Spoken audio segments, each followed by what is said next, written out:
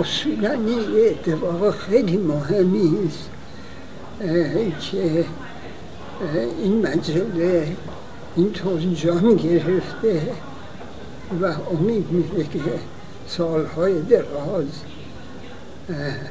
به مداهای دکتر توکلی تقوی انتشار پیدا بکنه. در واقع یاد نشریه‌هایی مثل ایران نامه یا ایران شناسی یاد نخستین برخورد ماست با اون خاطره زیبایی که از زبان فارسی و ایران داشتیم و جدا شدن از ایران در واقع یک نوع قطع رابطه‌ای با اون گذشته ایجاد کرده بود که جای خالی اون رو واقعا نشریاتی مثل ایران نامه خیلی خوب پر کردن. We are grateful for a journal like that because it's useful for both faculty and students to really study Iran from a journal that very much is focused on Iran, or mostly by people from Iran writing on Iran. So it doesn't have the usual Oriental orientation of studying the Middle East.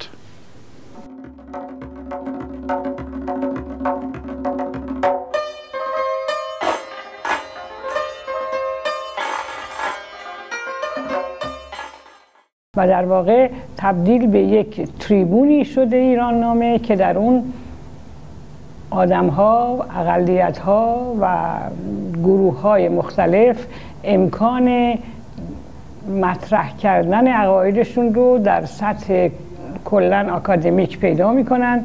در این 2-3 سال اخیر واقعاً یک نور و جلای بیشتری گرفته و اون این تنوعی است که از هویت ایرانی سعی میکنه نشون بده. فرش رنگین ایرانی، هویت ایرانی رو به بهترین وجهی نمایان کرده. ایران نامه به تدریج زمینه‌های تازه رو مطرح کرده در مطالعات ایرانی، بیشتر به شخصیت‌های مهمی که در زمینه ادب و فرهنگ ایران کار کردن پرداخته و در این حال با ترجمه بعضی مقالاتی که به زبانهای دیگر بوده به زبان فارسی اون را هم در اختیار ایرانیان قرار داده. البته ما که همه آقای توکلی رو میشناسیم میدونیم نوآوری یکی از ویژگی هاشونه و با سردبیری ایشون هم در قطع مجله و هم در روی جلد مجله تغییرات خیلی متفاوتی هست که آدم میبینه اون تغییرات رو. روی جلد همش رنگیه و هر بار تقریبا به یک شخصیت فرهنگی اختصاص داده میشه که در واقع اون مرجع بودن ایران نامه رو که همیشه از این اعتبار برخوردار بوده آسانتر و مستدلتر میکنه.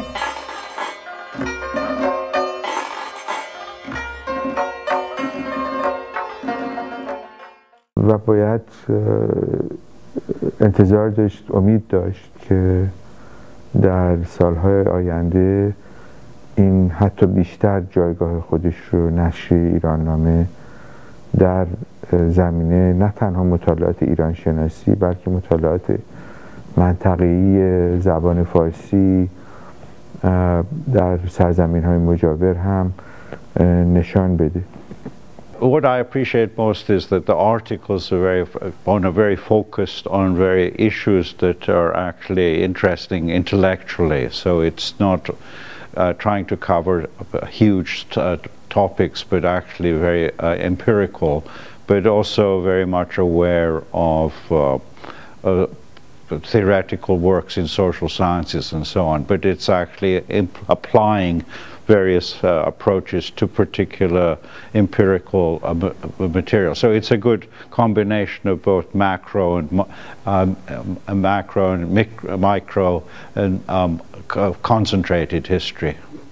به خصوص که الان دیگه مجله به صورت 2 زبانه منتشر خواهد شد و منتشر میشه که باز بر فوایدش بسیار اضافه میکنه.